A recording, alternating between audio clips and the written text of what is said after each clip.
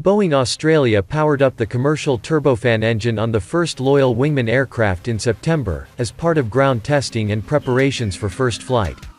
This engine run gets us closer toward flying the first aircraft later this year and was successful thanks to the collaboration and dedication of our team, said Dr. Shane Arnott, Program Director of the Boeing Airpower Teaming System.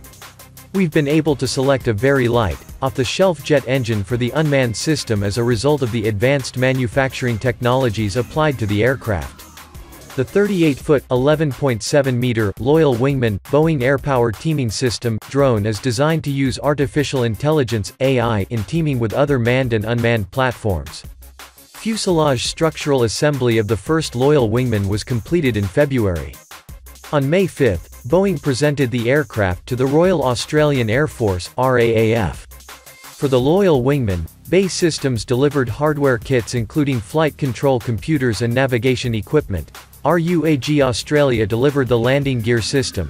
FARA Engineering supplied precision machine components and sub-assemblies to support the program, and AIM Systems provided wiring looms to support the vehicle.